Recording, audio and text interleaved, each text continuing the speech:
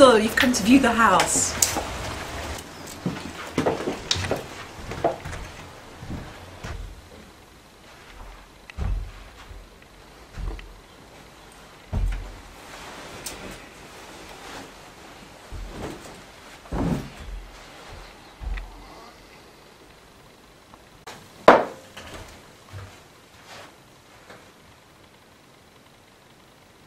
Oh, you're wearing a Nazi uniform.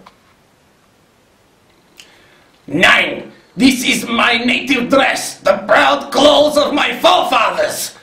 As you say in England, Heirloom. Is this house German? No. This house is German built and German design. Yeah, definitely German. Can I offer you drink and biscuits? Yeah, Bavarian cream and knockwurst. Sorry, I don't have them. You do, and you will now. Everyone should have these simple delights. No civilized household can operate without these finely engineered snacks. Okay, I'll go to the shops and get some. Yes, there is an Aldi 20 kilometers away. I take it you only shop at Aldi. You do not want to catch the plague. Okay, I'll go to the shops.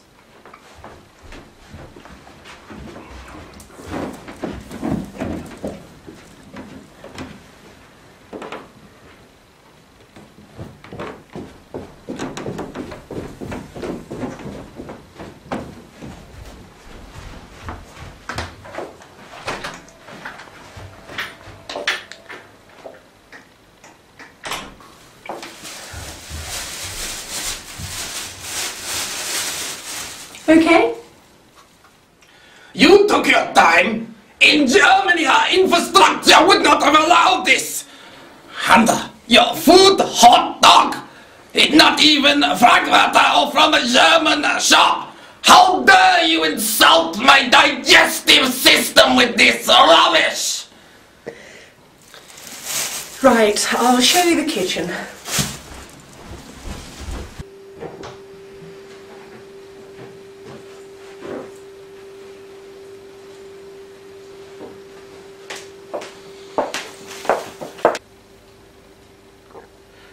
Yeah, I like it. It reminds me of my youth in the hills of Bavaria. A lovely country feel. I like it, yeah. Thank you. I take it this is German, being and looking at this good? No. Nein! Nein, German! It will have to all come out and be burned! I expect it is falling to pieces anyway, inferior quality! I expect you papered over all the cracks, but you didn't count on me being superior to German and able to spot inferior quality at 200 paces! Well, it's a lovely kitchen, personally designed by Donald Kreisberg Dresner. That name is German? Yes. Oh. Well, it's a lovely kitchen, personally designed by Donald Kreisberg Dresner. Ah, German name. Can you find out his history, his family tree, his bloodline, and check it has not been interfered with and is pure German? Yeah. It could be German. Yeah.